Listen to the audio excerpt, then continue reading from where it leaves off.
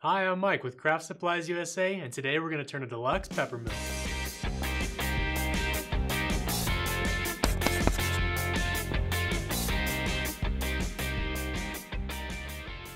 One of my favorite turning projects is a set of salt and pepper mills. They look great on the table and they get used almost every day. These Deluxe Mills have long been customer favorites due to their high quality components and rugged design. The pepper mill features a stainless steel grinder, and the salt mill uses a non-corrosive ceramic grinder. The coarseness of the grind can easily be adjusted with a simple twist of the knob at the top of the mill. In this video, I'll be turning a 12-inch Deluxe Pepper Mill, but the process is the exact same for the salt mill.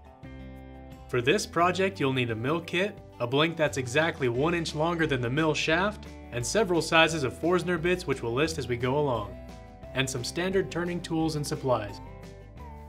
Choose a hardwood blank with rich color or figure, but keep in mind some woods like cocobolo or allergens that might not be the best choice for a mill. I'm going to be turning mine out of walnut. Let's go to the lathe and have some fun. Mount your blank between centers and set your lathe speed to around 2500 RPM. Now use a spindle roughing gouge to rough the blank to round.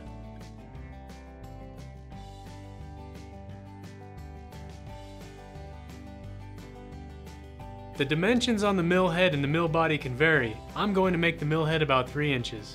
Lay out the mill head, mill body, and the spigot. Just make sure to mark out a ½ inch between the head and the body for the spigot, marking the boundaries and labeling the mill body to keep track of grain alignment.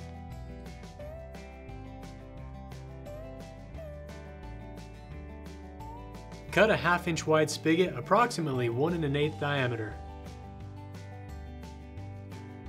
This creates a spigot that will fit into the mill body later.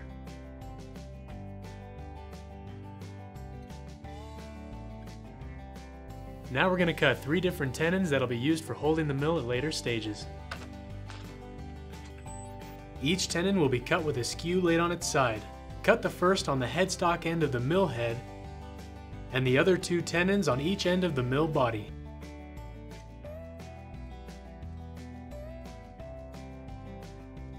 Once our tenons are cut, use a narrow parting tool to part and separate the mill head and the mill body.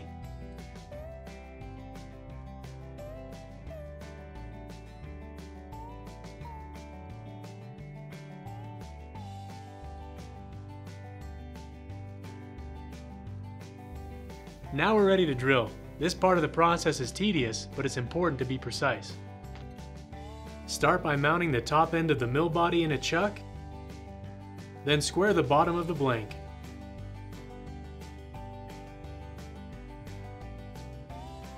I like to drill on the lathe using a drill chuck to hold the bit in the tailstock. Now drill a 1 5/8 diameter hole a ½ inch deep.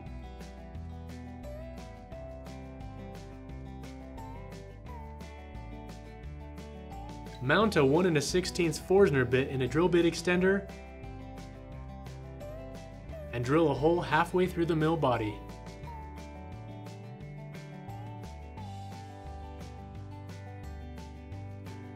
Don't worry about drilling exactly halfway, just get close.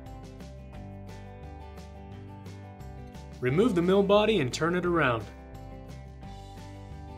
securing the bottom in the chuck. Finish drilling the 1 1/16 hole from this end until you've drilled a hole all the way through. Remove the mill body and mount the mill head in the chuck. Square the end of the spigot.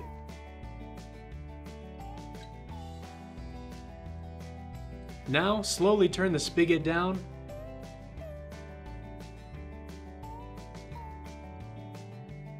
testing the fit with the mill body as you go.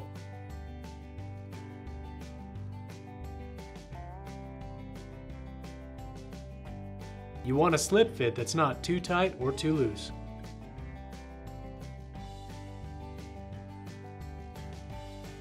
Once you get the spigot correctly sized, drill a 9/32 hole completely through the mill head.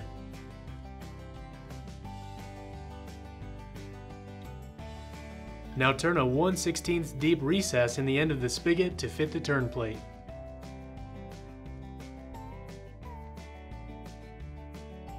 This will help center the turn plate during final assembly. Now that we're done drilling, it's time to prep for turning. Mount a 2 to 3 inch waste block on the lathe, either in a chuck or on a faceplate. Turn a 1/2 inch long tenon to fit snugly into the 1 5/8 diameter hole in the mill body.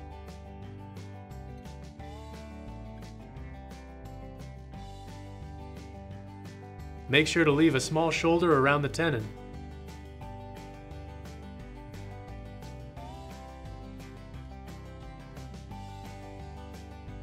As you go, test fit the size of the tenon until you have a snug fit. Mount the bottom of the mill body onto the drive tenon, then mount the mill head into the mill body and bring up the revolving center for support. Now for the fun part. Turn the body to shape, making sure you don't go too thin.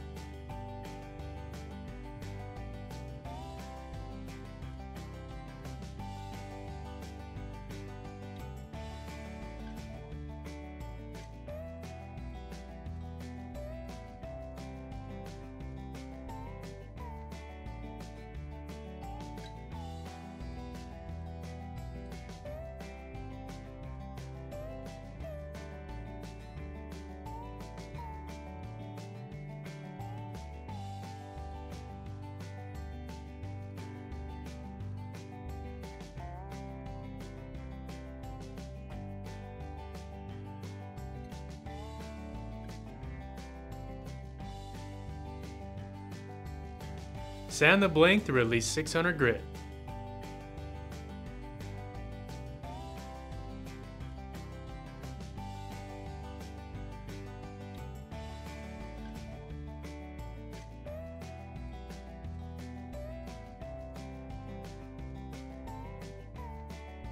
Now, lightly spritz the blank with water to help raise the grain,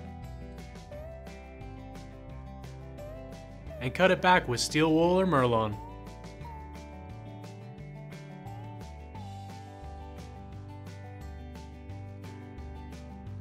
Apply a finish to the mill. I'll be using Deft Clearwood finish cut 50% with lacquer thinner. It's a durable finish that is close to the grain and easy to maintain.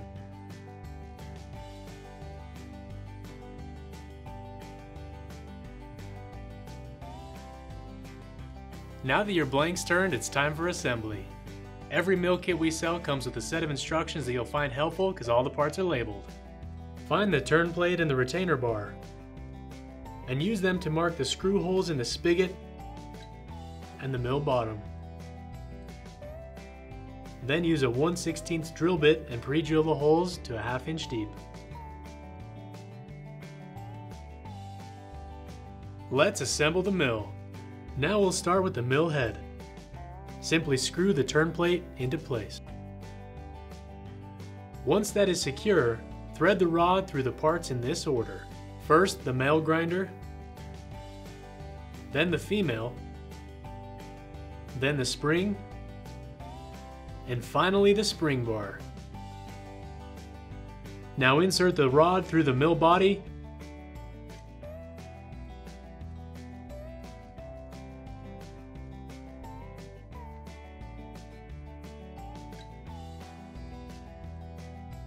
and the mill head and secure with the adjustment knob. The last step is to screw the retainer bar into the bottom of the mill. Before we finish, I'd like to address what to do if you drill too far and the threaded rod extends too far out of the mill head. Luckily, this is an easy fix. Pull the mill head until it stops and measure the gap between the head and the body. Disassemble the mill and remove the rod. Mark that distance on the non-threaded end and use a saw to remove the excess.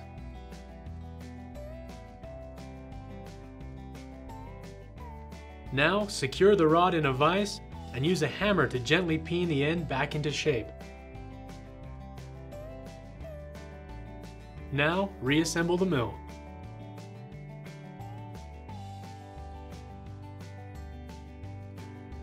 Now we have a beautiful turned pepper mill which looks great by itself, or even better as a set with a turned salt mill. If you liked the video, give it a thumbs up and subscribe to our channel. Also, be sure to check out woodturnerscatalog.com for the largest selection of woodturning supplies in the industry.